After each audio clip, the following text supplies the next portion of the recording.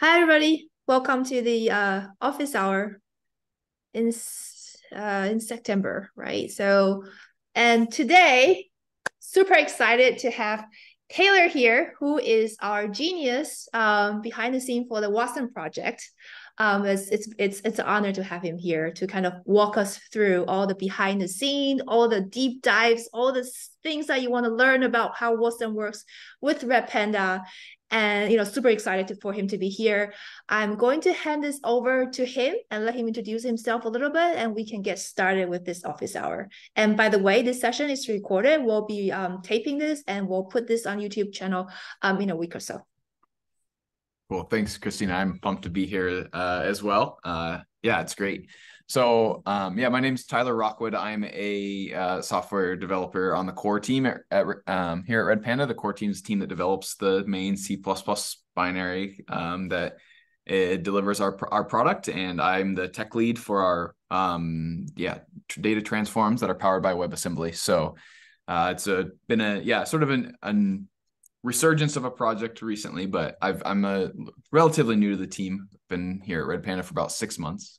Before this, I worked, I worked at a startup, and then I worked at Google and storage for a while. So, it's fun. I love hacking on VMs and distributed systems and databases, and all those things are right up my alley. So, yeah, this has been an absolute blast project. I'm excited to share some of the fun details and things here.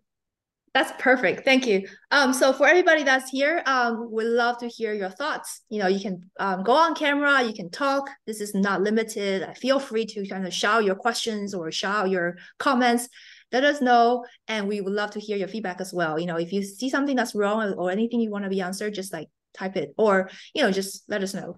I'm gonna quickly start with like the very basic questions, just to set the ground for people that doesn't really know what is WASM and how everything works. Can you just really quickly tell us like what is WASM anyway? Yeah, great question. So WASM stands for WebAssembly. It's this really cool technology that's kind of taken off recently that started in the browser as a way to sort of run programs that aren't written in JavaScript. So there's lots of like image processing tasks, or like I know, for example, like Figma has written like a whole browser within the browser using WebAssembly. Like it's really cool stuff you can do in the browser to do all this. And what we've seen, and what we're doing here in Redpanda as well, is we're saying, oh, this is a great thing. It can also be run in a data center, not just in a browser. So it's a great, it's a VM in a bytecode format that a lot of languages compile down to, that you can then run sort of anywhere. It gives a lot of great sandboxed execution, so you can control very tightly the CPU and memory usage and all of these things, which are very important for us at Redpanda with our thread per core architecture and our very opinionated approach to memory management, and some of these things that let us squeeze all of the performance we can out of the hardware. We need these sorts of controls in the VM as well that's running. So when we're executing, your code or anybody's code, we can make sure that we're still able to do all the other stuff that the broker needs to do at a really high performance. So there's a lot of the appeal about WebAssembly. Also, with just the ergonomics of sort of, you can write in whatever language you want. If you're a Python person, someday we'll have a Python SDK. If you want to write stuff in Grainlang or whatever these languages, if it compiles down to WebAssembly, we can run it. So I think those are the like key tenets that make WebAssembly like the right thing. Yeah, so Good overview. but you made it sound more like a virtual machine, right? And I've seen like some talks that people were saying, hey, this is probably like the new Docker or the new environment to run your code, your piece of code, right?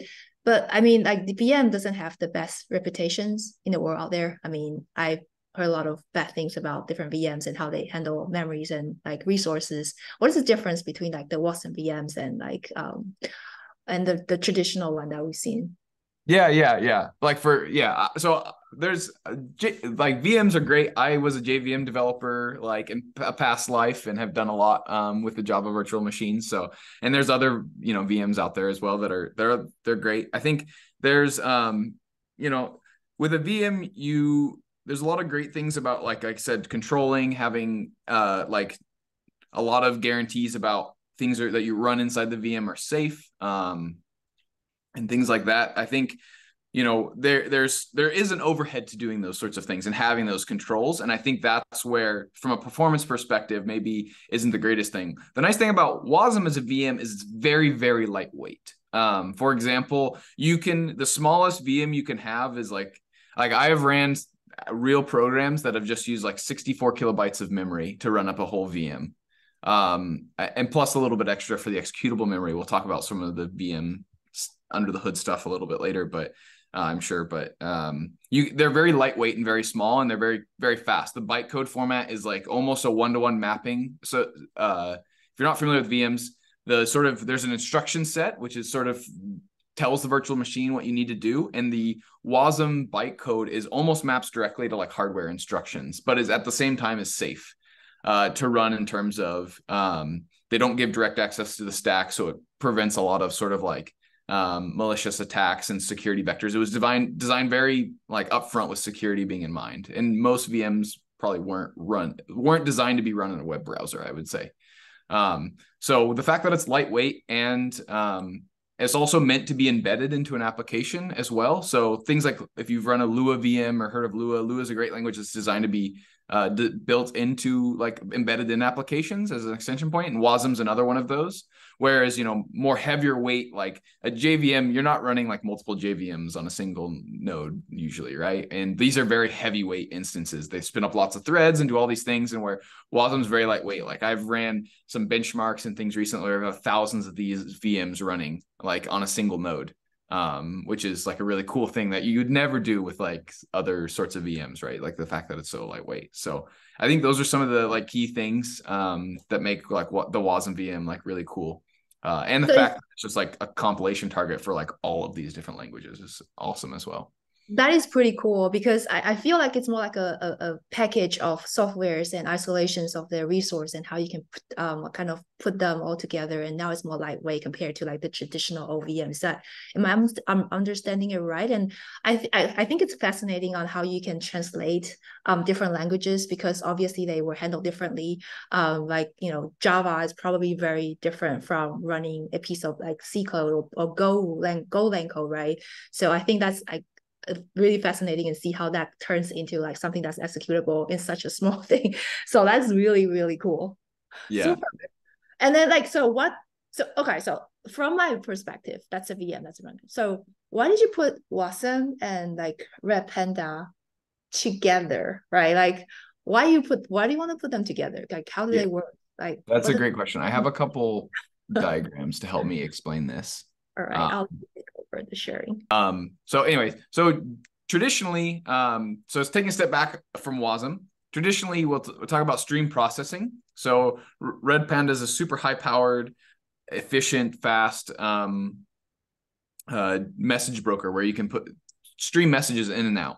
And let's say you want to do something really simple. We have this great blog post that talks about standing up an Apache Flink cluster to take these JSON events that are coming in. That's like a click stream for your ad or whatever it is, taking it in and then transforming it into Avro for like a different part of your system wants to read them in as Avro. So like this is sort of the mental model is you have Redpanda that's like your message broker that takes all these events and routes them in the right place, gives them to the consumers, etc. And then you spin up this other different like distributed system just to do this really simple thing of transcoding this JSON into Avro.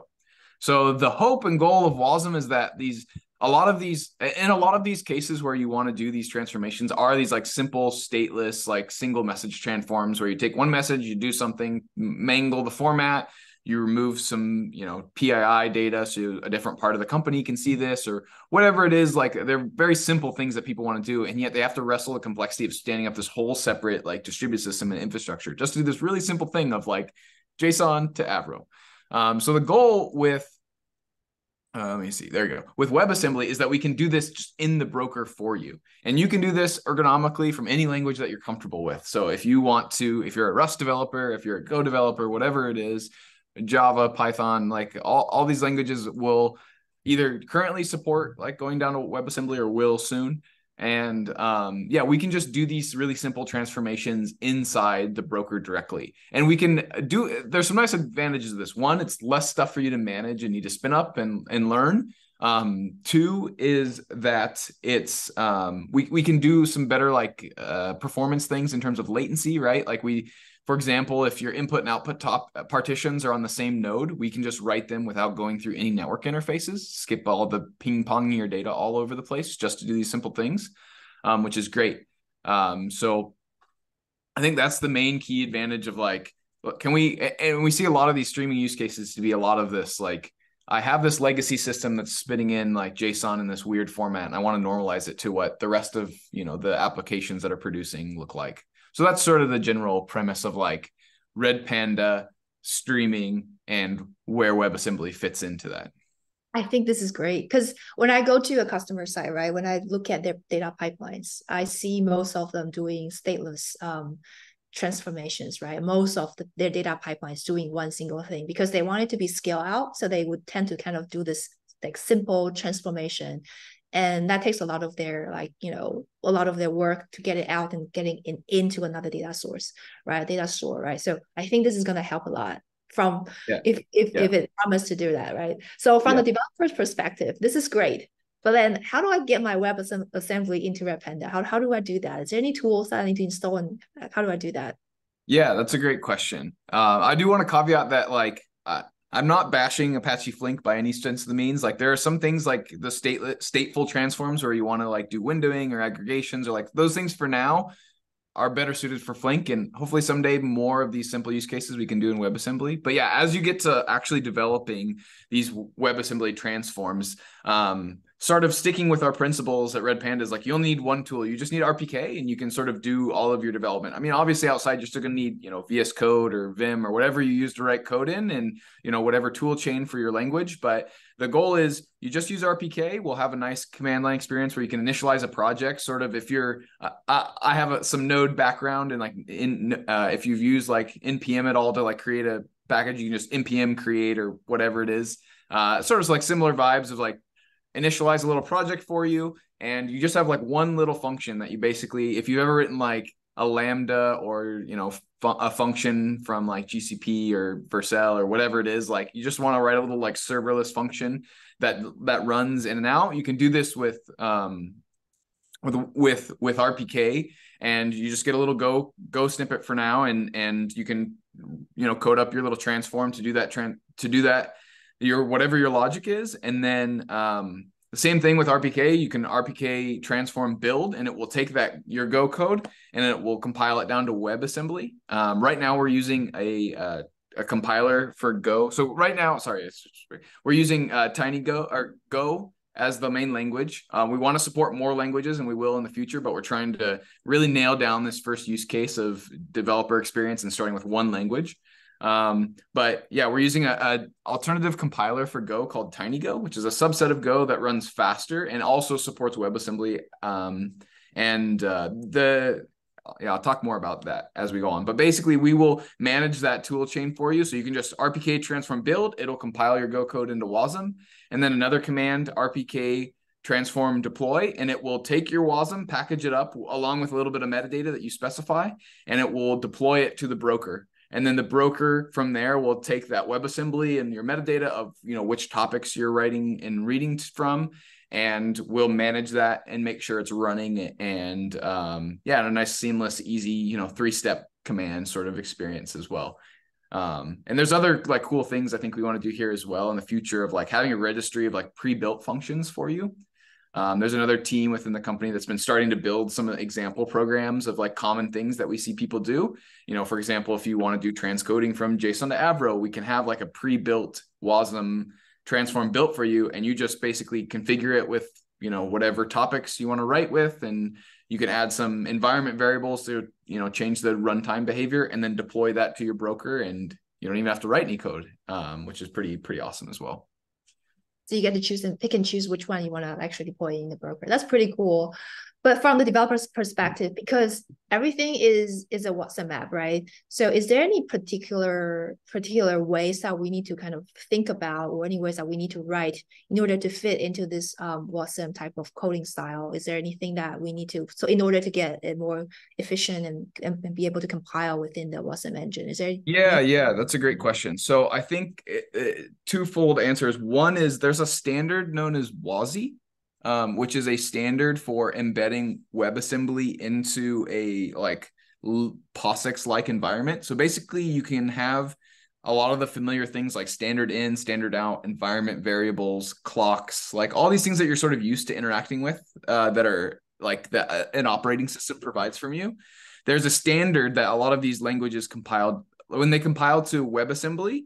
That's sort of like, if you think of it from a compiler perspective, there's an architecture, which is like whether you're running on ARM 64 or x86 64, whatever it is. Like WebAssembly is sort of the architecture. It's the bytecode format that you write to. But then there's the other side of things of like whether you're running on Linux or Windows or the operating system, right? And one of those operating systems, so to speak, for WebAssembly is WASI, and it gives this like set of standardized calls to be able to interact with file systems, sockets, and all these sorts of things. So this is great for us because one, we can give a lot of control and constraints over these things. One example, but also like you get a full ecosystem of like all your standard tools and things should work. So you don't have to really like change your mental model too much. Well, there are a couple of caveats right now though. One of which is if you want to like write to disk, right now we disallow any system calls that would end up turning into like disk read and write, because these transforms can kind of like be moved around arbitrarily at any time, as we'll rebalance your cluster and things like that to move your partitions for better load balancing and things, and we'll move your transforms with them today as well. So if you write a lot to disk, you then slow that process down of like moving your transform, because now you have to move all that stuff to another disk, and it's more complicated. So right now we don't provide any disk access. And in the future, we may provide some like key value stores or simpler things, but that's sort of like initially where we're landing. And then also with like network support. One is the WASI standard is still sort of figuring out the story around like networking, and it's a little incomplete there. But two, we don't provide network access at the moment just because there's a lot of like resource consumption things you have to start thinking about, of number of open sockets, right? If you're running a cluster with 10,000 partitions on a node, for example, and each of those is running a WebAssembly VM, and they all open up a connection right to the internet, then you're like running out of ports very quickly, for example. So there are some like things we've constrained for now as we sort of like figure out the technology and the experience of things. But for the most part, you can do any sort of normal thing that you would want, reading from clocks and environment variables and those sorts of things. But there's a few limitations in like disk and network. We don't yet allow much outside access, because again, we're focusing on these stateless transforms that don't need interaction from anybody else, so that they scale very well.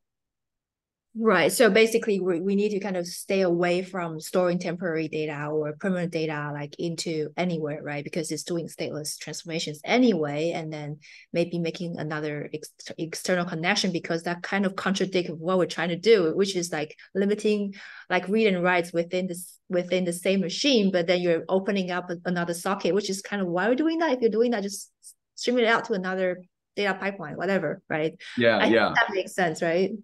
Yeah, I mean, in the future, like we see a lot of use cases for people who want to like, take some data from a database of like credit scores or whatever it is, and like do some enrichment sort of things. We see this as a key use case, and we'd like to support it in the future, because while we can't write things to disk, you can still cache things in memory, and I think that's a great idea, especially in languages that have like VMs or that have garbage collection and stuff built into them. It's nice to sort of say like, I'm always going to need some of this memory every time a record comes in, so let's just save it in a like global variable or something, and you can initialize it at startup.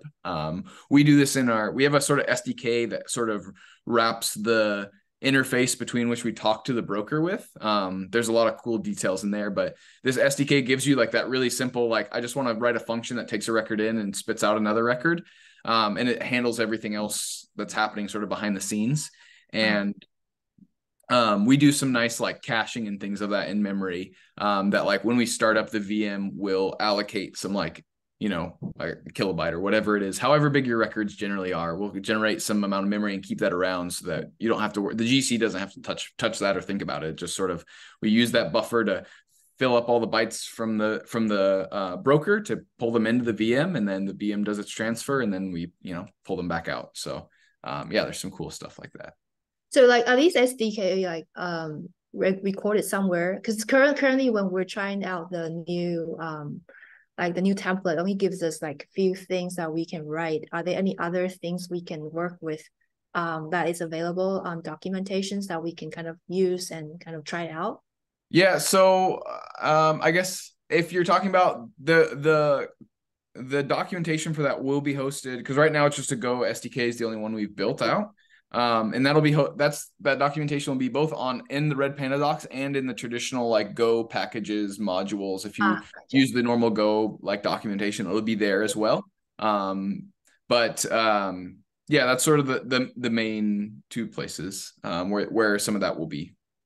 Okay, so I think you just hinted a little bit on how the VMs were running. So I'm kind of curious, right? So when the WASM application was arrived in the broker itself, how does it work internally within the Redpanda broker or Redpanda node? Because WASM process is going to take up some like resource, it's going to take up some space. Will they be fighting for these type of memories and like all, because those limited, it's a very limited environment. Well, it's you have like pre-existing CPUs and memory. So how does it look? Can you tell us a little bit about it?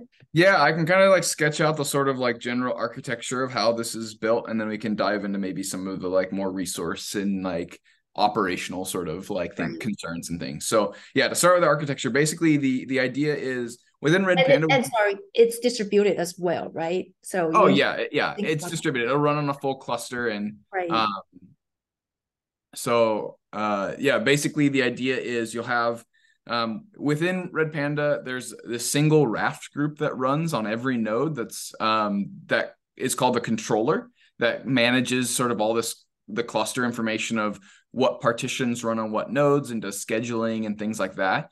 So one other part about the scheduler is now it's been extended to control like WASM transforms, and it keeps around some metadata about all the transforms that run. So basically on every core, everything within Redpanda is sharded per core. So like on every core, we'll keep track of what transformations exist in the cluster and what ones, and sort of a little bit of metadata about them, like the inputs and outputs. And then in terms of the topics, and if that core becomes leader for the input partition, so you can think all these transforms now take one input topic and map to one output topic, and that input to output topic transform, we run all of these VMs on the input topic on the same core as the input topic.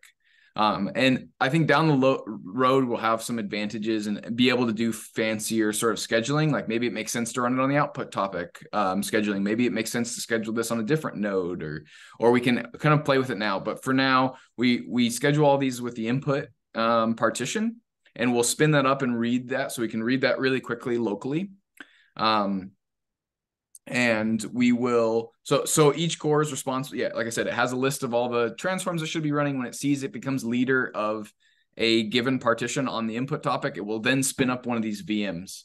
It'll make sure that, and it'll go fetch the executable. We store the executable inside an internal topic within Redpanda, and then we can go like fetch that very, very quickly. So we get the WASM binary, and then what we do is we'll run it through the VM to then compile that into machine code. So it takes that WASM bytecode and it turns that into machine code that can run on the x64 or ARM64 or whatever hardware you're running on. It'll compile that code down to the actual hardware.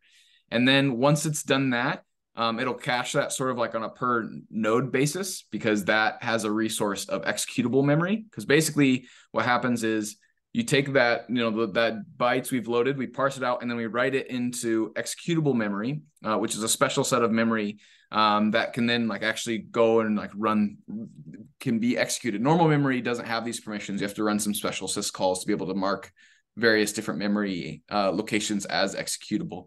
So we have a small pool of memory that we'll set aside for, that'll be one tunable, is like how much executable memory do you need for all of your transforms? And we'll have some stats and things so you can kind of deploy something even to like a dev cluster and see, oh, okay, this transform that I just built is like a, half a megabyte WASM application that I've just built. And when it's compiled down to machine code, it needs, 3/4 of a megabyte or something of executable memory. So you just need to budget that into your like normal memory resource limits.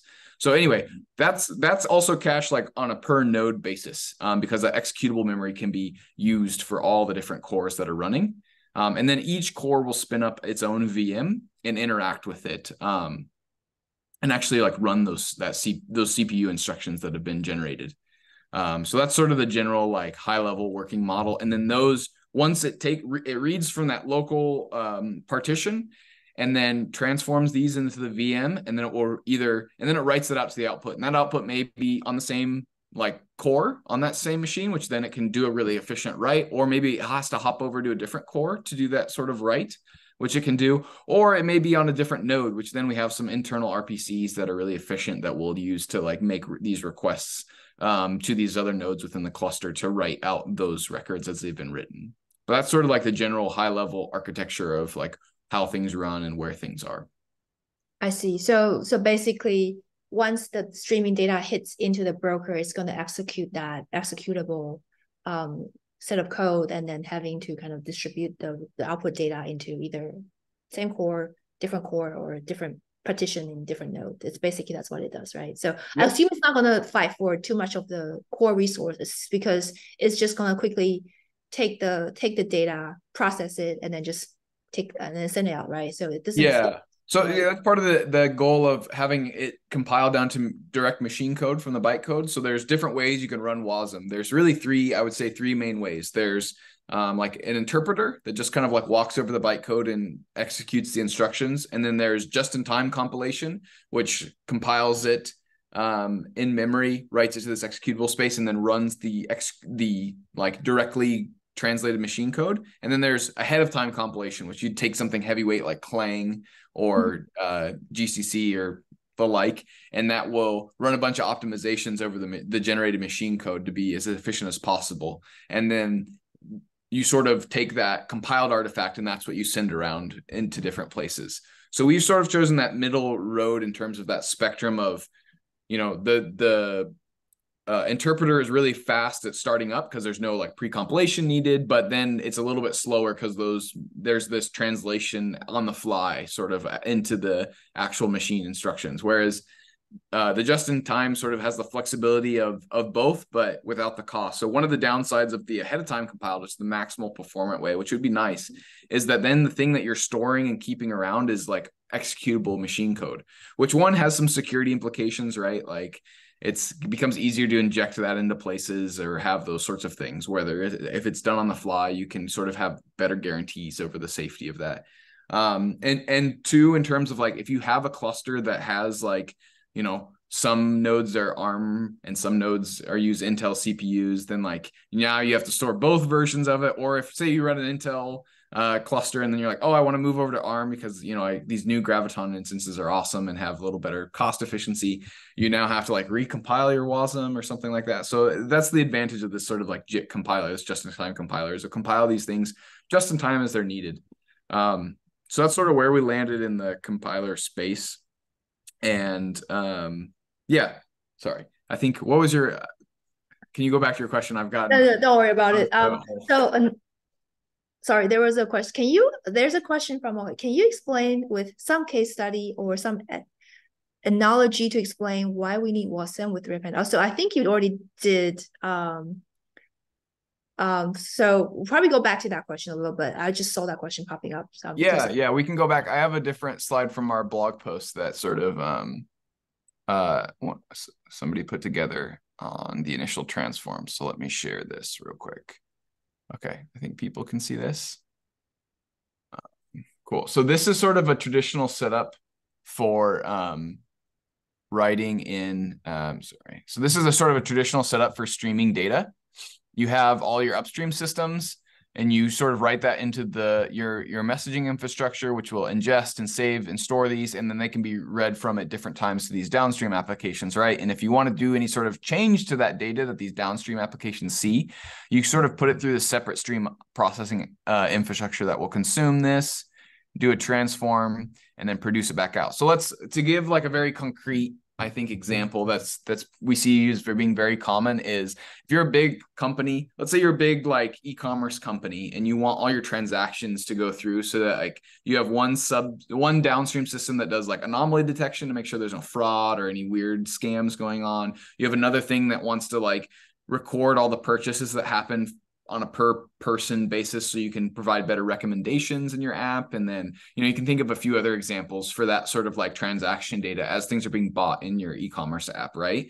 But let's say like you don't want to give people's like in that record is like credit card information for the fraud detection system, right? Because they need that information to do their job, right? But you don't necessarily want the team that's doing like recommendations to have all that those credit card numbers, right?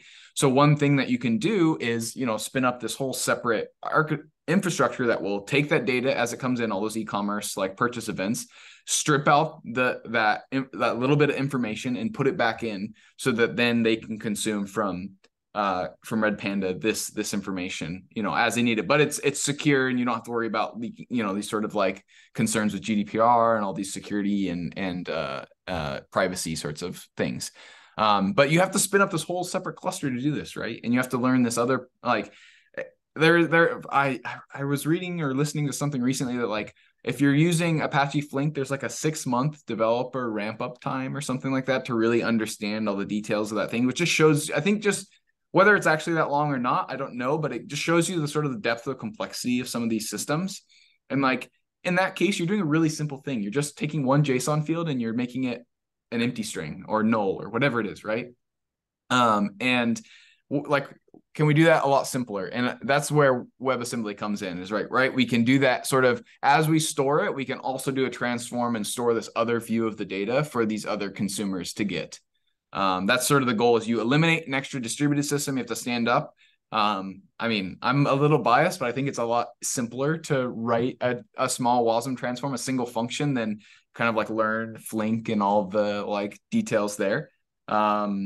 So yeah, that's sort of the main like idea case study, I would say, of like there's one case study I think it's hopefully easy to grasp.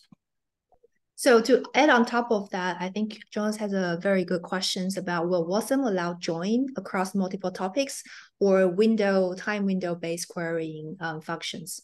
Yeah, that's a great question. So I think some of this we definitely want to do. I think some of the things for like aggregations over like a window of time in special cases, right, where this is, like say you just want to like sum up the number of events that have happened or something simple, like we could totally do that in WASM, right? But some of these other more complex things where you're joining like multiple input streams and you want to keep a window of like 5 minutes of all the events so you can aggregate or in like combine events in the right place and things like that, gets very beefy very soon. And like our lean and mean brokers aren't necessarily like the best thing for that, right?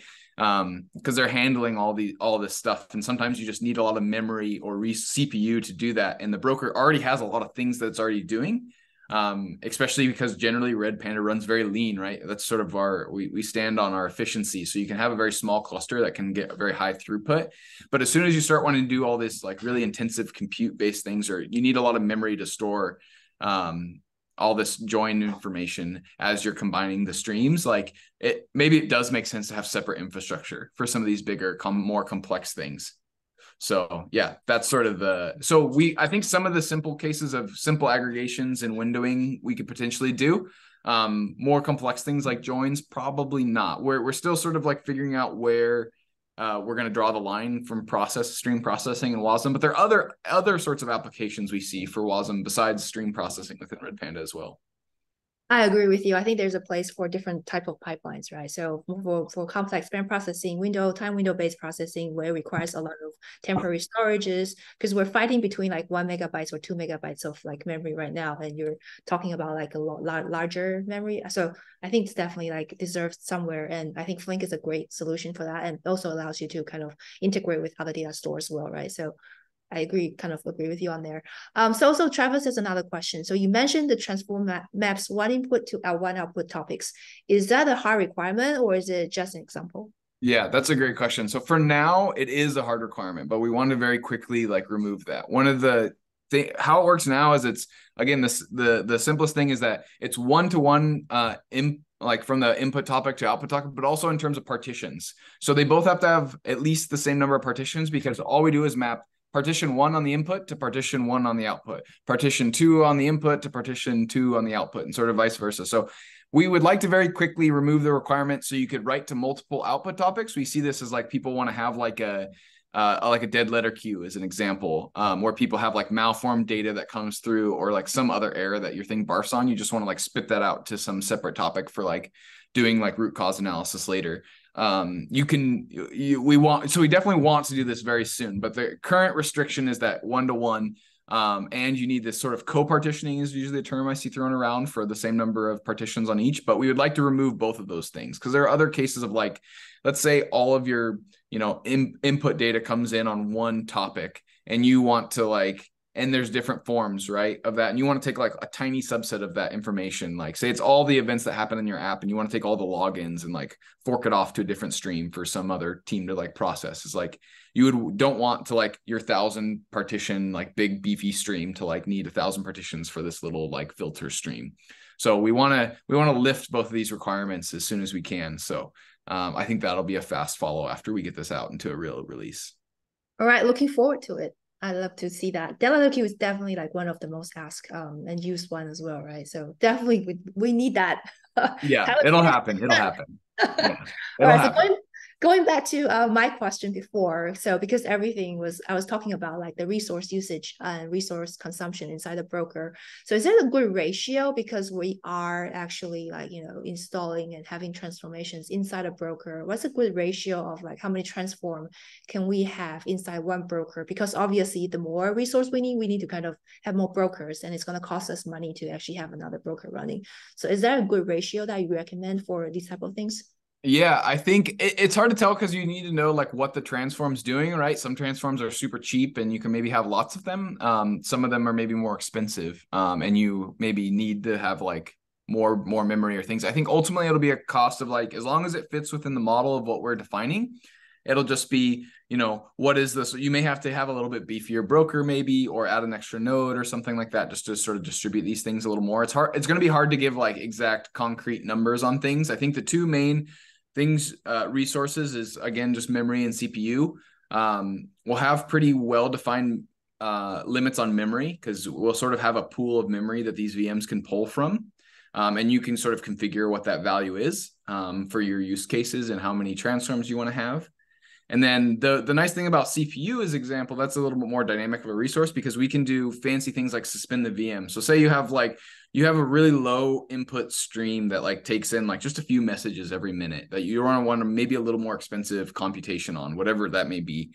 But with our sort of thread per core design is like if a single like task inside of a core runs for, let's say it needs to run for a second, right? Which isn't that long of a computation, but let's say something needs to run for a second. That means there's a whole second if it just runs that nothing else can happen on that core. So if that core is handled for network, like client traffic, all that gets paused or whatever, right? And you don't really want that to happen. So that's one of the nice things about WebAssembly as well, is what we can do is it can get partway through a computation and we can suspend the VM, tell the VM to like pause execution, and then we can switch into other important IO work. So we may break up that long, 1 second computation into like a bunch of 20 millisecond chunks spread throughout a little bit longer. So it does mean that you get latency goes up a little bit, but you get better full throughput of things because the broker is able to do other things. It's also nice from an operational perspective. If you accidentally like throw in an infinite loop into one of your, or have some weird edge case where there's a bug and you just loop forever,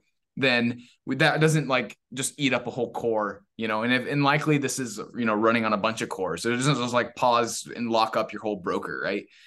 So those are some of the challenges that one of the key things for WASM and also one of the challenges for us as we were integrating this cool technology is like make sure that, it works well with our thread per core design.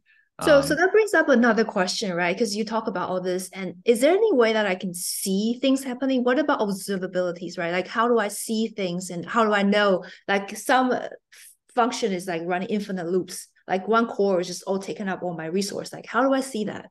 Yeah, great question. So one, our existing like Prometheus metrics will have lots of metrics all broken down per function. So you'll be able to see this function has this much CPU utilization, this function has this much input output bandwidth, this function has this many like transforms in a error state, for example, because if a transform fails, we'll kind of like retry with backoffs. But if you're in that state where it's down and we're waiting to retry, we can, we'll have some metrics so this is happening, right? So you can hook up existing alerts into whatever's reading from Prometheus or whatever it may be. So that's one way of getting the normal sort of observability. Another is all the we talked a little bit about logging, I think, before we sort of hit record, but all the nice thing about WASI is that it gives you that POSIX-like environment. And one of the things it gives you is standard out and standard air. So you can write standard out and standard air within your VM, and that goes to the broker logs as info and warning levels. And then you can sort of, if you have access to those broker logs, you can sort of filter out the logs for the transform subsystem. And then you can kind of see, okay, here's all my like transform logs. So if you want to see some logging, and then additionally within RPK itself, you'll have some nice commands to like view, you'll say like RPK transform list, and it will list all your transforms. It'll tell you sort of information about inputs and outputs, and also like how many are in a like, good status or not good status. You have 10 out of 10 running, or you'll have 9 out of 10 running because one hit a weird edge case that blew up or whatever may happen. So those are sorts of some of the, like, I think key operational things, but we'll have stats. I mean, I think the biggest thing that will cover a lot of that is just the Prometheus metrics, which will have stats for CPU utilization, how much memory each VM's using, or and then like the throughput, and then what state they're in, and all sorts of like things like that. That's super cool. So I really want to ask this question. I mean, we only have like 2 minutes left, but feel free to stay because I want to, I don't know, kind of ask all the questions I want to know because I'm curious. So when you were developing this features, right? What's the biggest challenge when you were like developing this WASM project? What's the hardest? Yeah, that's a great question. I think there were two challenges. The initial one was trying to like just pick which VM implementation, which runtime we were going to use. I mentioned that trade-off earlier about there's interpreters, just-in-time compilers, and then like sort of ahead-of-time compilers. Like there are different VM implementations that use like one or many of those different approaches, and like what's the right approach for Redpanda, and kind of settling on figuring that out was, I think, one initial challenge. And like they also have different feature sets, right? Some VMs only support like WebAssembly is sort of it has a core specification and a bunch of like additional proposals that are actively being merged into that core specification. For example, there's a specification for like garbage collection that's coming through, so that the VM itself can do garbage collection. That will mean that you can run things like Java and these other sorts of like GC-based languages within the VM without having to like within the VM do garbage collection on top of the stuff already in the VM. It's a more efficient. So like figuring out like the support matrix of like what features it has and what use cases we need. So like that was, I think, the initial one. There's just a large design space there, right? So like picking in where you can throw those. We eventually weeded through and got like the right one that works, and also one that like works within the broker, right? It needs to have all the controls so we can do all these fancy things I talked about. And then I think there's one other thing, which is just like the resource model. We talked a lot about, this executable memory usage, the data memory usage for the VM itself, and then like getting this sort of like yielding control and things. Like all of those things were like, I think, more like technical hard things, not like design hard things of like, getting that actually working correctly and robustly within our like high performance environment has been a challenge for sure. But yeah. So I think those have been the two biggest ones, I would say. So Peter has one question. I think it kind of, I think it's similar to what you're kind of related to what you're saying. So Redpanda Transform feature is announced some time ago. It's finally looking close to production. But there's a dark launch at some point before, because we've been saying that we're doing WASM for a very long time.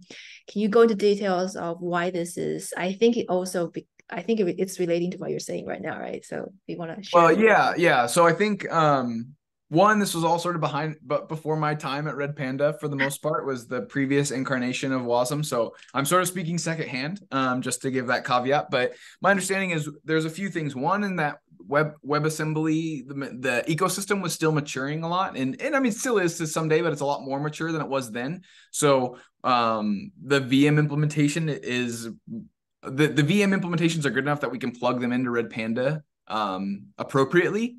Whereas beforehand, what we were doing is we were running a sort of sidecar separate process on the same node as the broker. Like we were running V8 essentially, is my understanding. So there's extra just, I think like maintenance things. Like one of our core tenets is like your single binary, you can deploy it easily anywhere, right? And like as soon as you have, but there's now this extra like WASM sidecar thing that runs, right? So we weren't super happy about that. We were also still like, I think, rounding out the developer experience. We learned a lot of things about just what's the programming model we expose to people.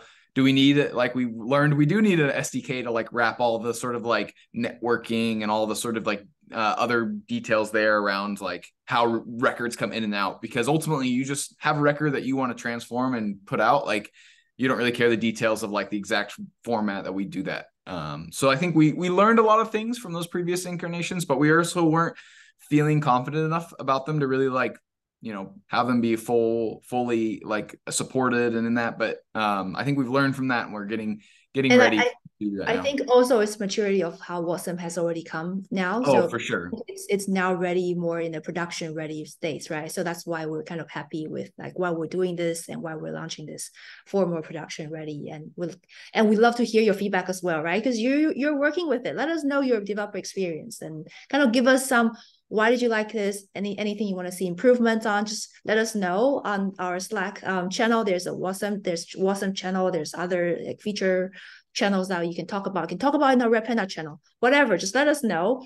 And one last question. I know we're running out of time already, and I have one thing for you, Tyler. Make sure we're picking one winner for the question I asked today. So you gotta pick one today, or. It's going to be hard because everybody asks great questions. So you can do that. But one last question for you, like, what do you see us going forward with WASM? I mean, anything on top of your mind right now? Yeah. I think going forward, there's obviously addressing those like immediate sort of limitations we talked about, which was like some of the restrictions around one output topic and things like that. And then the other, but what I'm looking forward to and excited is there's other places you can sort of plug in. WASM becomes really like a plugin system for extending how the broker behaves. So you can see lots of other applications for doing cool things here. Like an immediate thing that kind of comes to mind is like authorization. So if you have like custom authorization you want to do at your big company, you can, we provide like a WASM engine to like do those sorts of things. There's already a project that sort of does some things like this. It's called Open Policy Agent. It's really cool. But that's sort of like stuff that's exciting to me. There's also other things we've talked about around like changing our compaction logic that works for compacted topics, or you can think about also altering requests as they come in or come out. So like as you're writing data into because right now if you want to transform a message, it has to be written to an input topic, and then we'll transform it and write it to an output topic, right? But you may say, I just want to do validation before stuff even comes in. And if I get invalid JSON, I just want to like kick it out or whatever, invalid request, I just want to like reject completely, right? So like we see that for like stronger payload validation or other things coming on the request path, and also on the read path, there's also a lot of like really interesting, cool, like dynamic filtering or stuff that we could do with WASM in the future that would be fun, that I'm looking forward to as well. That's perfect. I'm also looking forward to it too. So thank you everybody for joining this month's office hour. Happy to see you, and I'll hope to see you next month. All right. Thank you all.